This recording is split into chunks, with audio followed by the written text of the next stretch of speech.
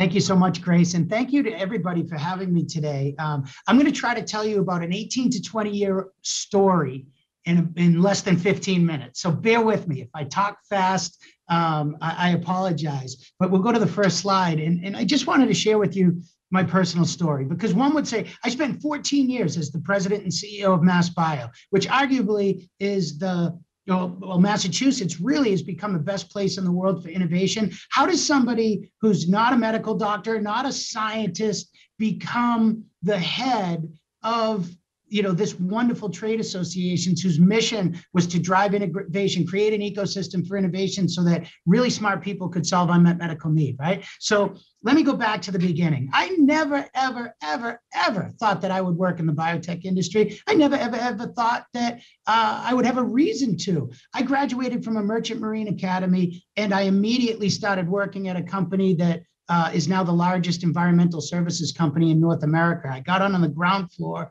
and while I was working at Clean Harbors Environmental Services, I had a love for politics. And let me tell you real quick how such a young person develops a love for politics here in the Commonwealth of Massachusetts. Well, my dad was a politician, and he was a selectman in the town that we grew up in for many, many years. So while I was very young, I was only 19 at the time and still a cadet at the Maritime Academy, Merchant Marine Academy, because I got involved in student government at the Academy. My senior year, when everybody else was shipping out on merchant marine ships, I was representing as the student member of the Board of Regents of Higher Education here in the Commonwealth of Massachusetts. I was representing the 29 colleges and universities, so I couldn't leave for 3 months out at sea. So while I was home, my dad said, why don't you run for school committee in the town? You got a good little resume. You probably won't win, but it'll be good experience. So at the age of 19, I ran for the school committee in the town of Dedham, and I won. Keep in mind, folks, there was no social media back then. There wasn't any way. Everyone thought they were voting for my dad. Okay, I'll admit it. But that's how I got elected when I was 19 years old.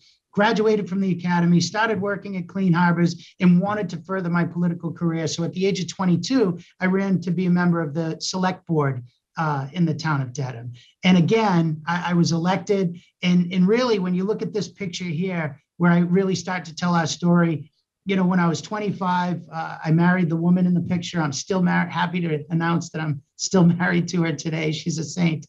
And, I really developed a love for, I got elected to the Board of Selectmen, got married, had 2 beautiful, healthy kids. And, at the age of 30, I decided that I wanted to do more in the body politic, retired from Clean Harbors, and decided that I was going to be a politician and ultimately grow up. And when I grew up, become the governor of the Commonwealth of Massachusetts, or maybe a US senator, who knows, maybe even president of the United States, right? The future was so bright.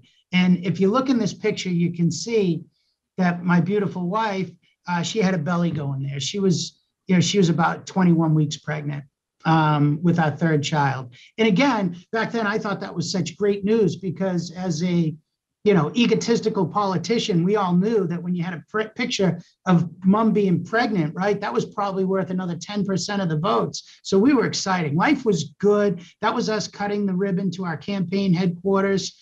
And Mary Kate's that little girl with the attitude she kind of had a boy's regular haircut back then too. I probably brought her the same barber I was going to. Mary Kate now, believe it or not, is going for her doctorate. She's going to be a scientist, or she is a scientist, and she's 24 years old. I couldn't be more proud of her. And a shout out, today is International Women's Day. So thank you to all you amazing women that are out there making the changes, positive changes in the world and especially for patients. Mary Kate's an amazing young scientist. And then Paul, that miserable looking kid in the coveralls there, he's actually 21 years old. He's 6'5", and he's actually attending the same academy that I went to, and I couldn't be more proud of him as well. But that baby that's in mom's belly is the one that really changed the trajectory of where our lives were going, because we found out at 21 weeks that baby in utero was going to have cystic fibrosis.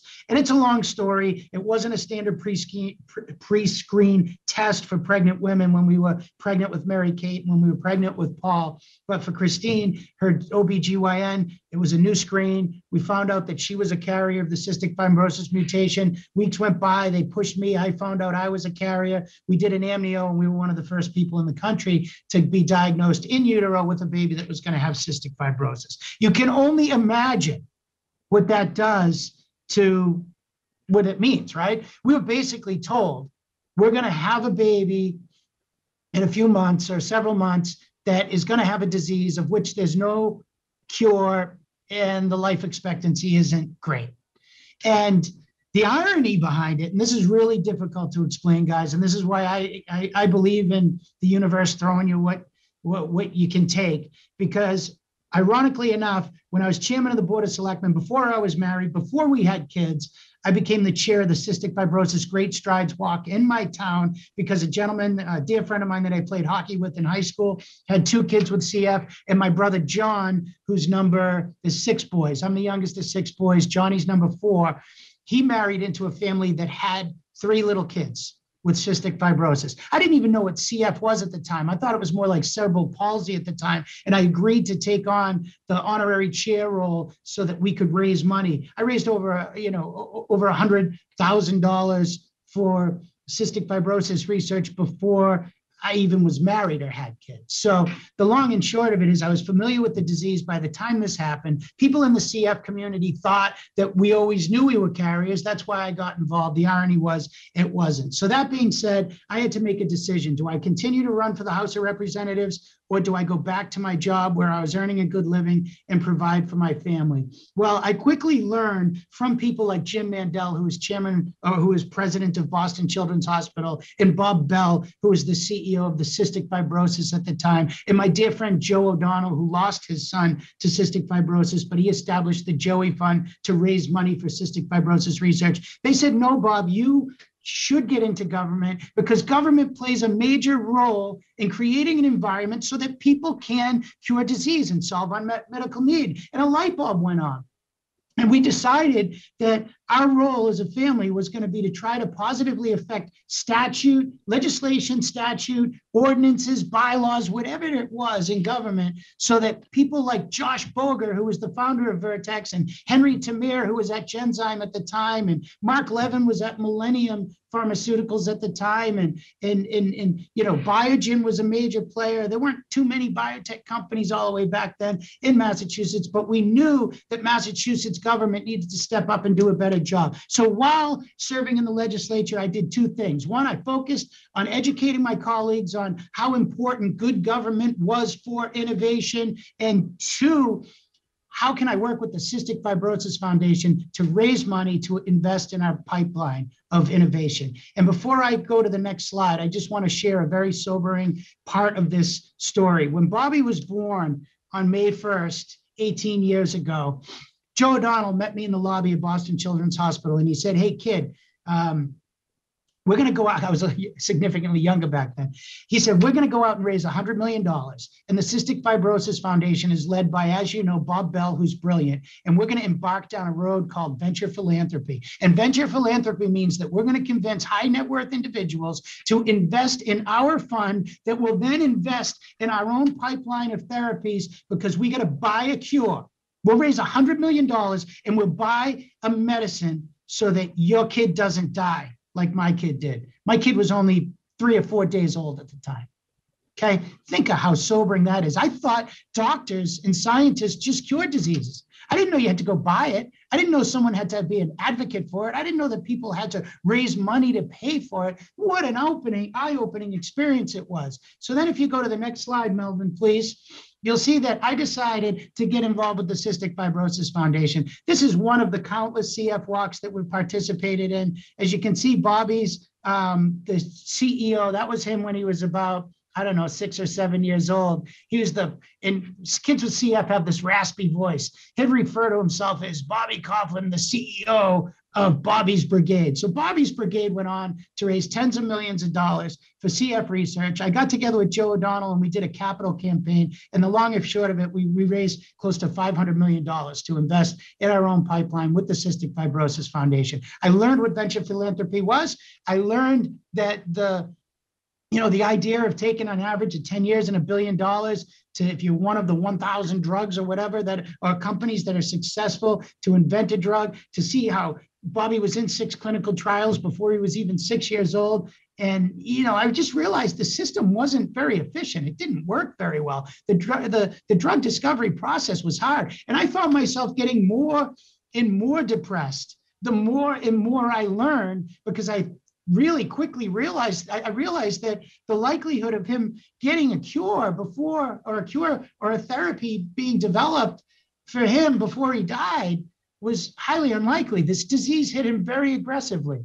As we speak today, he's been battling cystic fibrosis related liver disease. He needs a liver transplant now. His lungs scarring began at an early age. Pseudomonas got in him when he was young and we had trouble getting rid of it.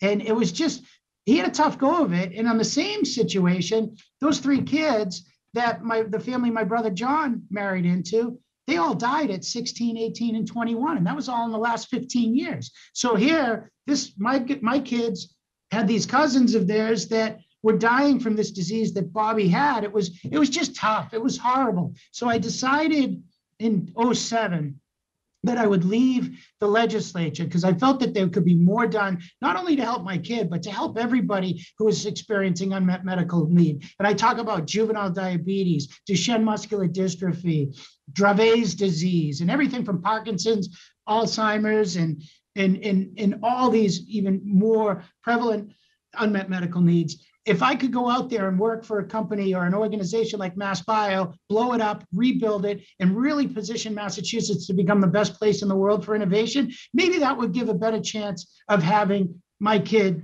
live longer than me, all right? So this stuff got personal, and if you go to the next slide, Melvin, I left the legislature, and I really talk about how progress is personal. And I joined MassBio on, it was September 1st, 2007. Things didn't look great for Bobby at the time. So the only way I could keep from, spiraling into depression or alcoholism or whatever, I had to get up every day and go do something that would help my kid not die. And by working at MassBio and getting the recipe for success for Massachusetts was simple, folks. And I'm not here to give a commercial for Massachusetts, but we became the best place in the world for innovation because we already had academia, 122 colleges and universities crushing it. We had 5 of the top 6 NIH-funded hospitals crushing it. So we had the academia piece. We had the critical mass of companies. It wasn't just the 6 founding members of MassBio anymore. There were about 300 biotech companies in 2007. We then were able to take academia, industry, and government all working together. And that's what it took. We created $1 billion 10-year life science initiative. Now we're on the second 5-year, $500 million initiative. This was an article that was on the front page of the Boston Globe on January 1st, 2009, where I was basically saying, enough is enough. I don't want to hear people talking about drugs being too expensive. I want to hear people talking about what the costs are that are avoided through wellness. What do we got to do to take our sick care system and blow it up and turn it into a healthcare system? We're not just talking about drugs that treat symptoms of disease. We have drugs that change the course of disease by treating the underlying cause of the disease. We have gene therapy and precision medicine, cell and gene therapy that's actually curing disease now. And we don't have a healthcare system that can absorb those upfront costs. You want to tell me that these drugs for kids with CF are too expensive because they cost $350,000 or $320,000 a year? Well, it took 18 years and $13 billion to invent a drug that works for only 30,000 patients in the US. And he already cost $500,000 a year in hospitalizations.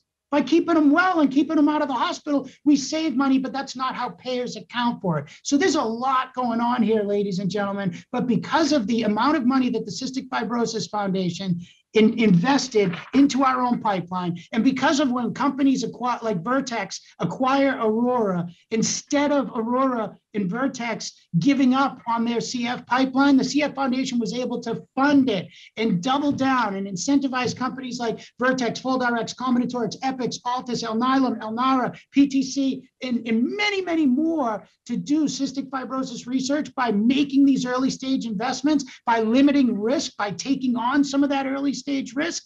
We were able to, and I'm going to go to the next slide because I have to wrap up here soon, and you can tell, guys, I'll go forever on this topic. But if you look at the next slide, Melvin, you will see that this is why I do what I do. This picture was taken on November 8th, 2019, and he's holding Trikafta. Now, keep in mind, he's only got one copy of the Delta 508 mutation. Mama Christine passed off at 1313-1. And don't take this the wrong way. In my family, we do genetic jokes. I know you guys understand it and everything. But the reality is, I'd always say, Christine, it's your fault. We're not going to get a drug because your mutation is way too screwed up for any medicine to work. I'm joking. But that's why we were doubling down on gene therapy. I never thought that CFTR modulators were going to work for Bobby. So we've been doubling down on gene therapy. And I'm not willing to stop with this drug either. And the CF Foundation isn't going to stop until CF stands for Cure Found. They're all in for CF. There's still 10% of the population that doesn't have a drug that treats the underlying cause of the disease. We're not giving up until they all have a medicine. But let me tell you guys, because you're what I call the wicked smart people that made all this happen, I'm not. I feel a different role, and people like me feel a different role, but it takes all of us to achieve this sort of success. Because if you think about it, he's got one copy of the Delta 508 mutation, and these people figured out a way to invent a small molecule drug, a pill, that's literally going to buy us enough time to come up with a cure. It's going to buy us enough time. I don't have nightmares about him dying before me anymore. And I'll tell you, since this picture's been taken, I got to show you another one from just last week. He's grown 5 inches. He has gained 25 pounds, and his lung function has gone back up to 100%. The last time he blew PFTs of 100% was when he was 10 years old, and he hasn't been in the hospital once. And he's nailed getting through COVID in a way that I'm so proud of him. So if you think about why I do what I do, it's the same reason why all of you do what you do. And I can't thank you enough, because this is what patient advocacy is all about. This is what venture philanthropy is all about. This is what disease foundations are all about. It's not just the CF Foundation anymore. Look at what Michael J. Fox is doing. Look what Duchenne muscular dystrophy is doing. I will talk to anyone in the world. I meet with parents all over the world to talk about parent-powered innovation. If we don't go raise money and invest in our own early stage research and identify mutations and help fund research moving forward, no one else is going to do it for our kids. I love doing it. Why did I leave MassBio? Because it was time. I was there for 14 years. This little kid's going to live. I'm taking a step back, and I'm advising companies in real estate now so that they can focus on research and development. Let me find a location. Let me negotiate tax incentives. Let our firm do what we can do. And it's time for MassBio to just have a different point of view. I did it for 14 years. I miss it every day. As you can tell, it was a labor of love and a passion. But I got to stop right now because my time's up. I look forward to spending more time with you guys and answering questions during the panel. Back to you, Grace. I'm sorry I could have kept going. Thank you, Bob, so much. We always enjoy hearing from you. Your passion and leadership in showing a way to tackle an incredibly difficult disease is an inspiration for all patient advocates and everybody, all stakeholders involved. So thank you so much, Bob. And I know we'll get back to more chance for questions and discussion in a little while.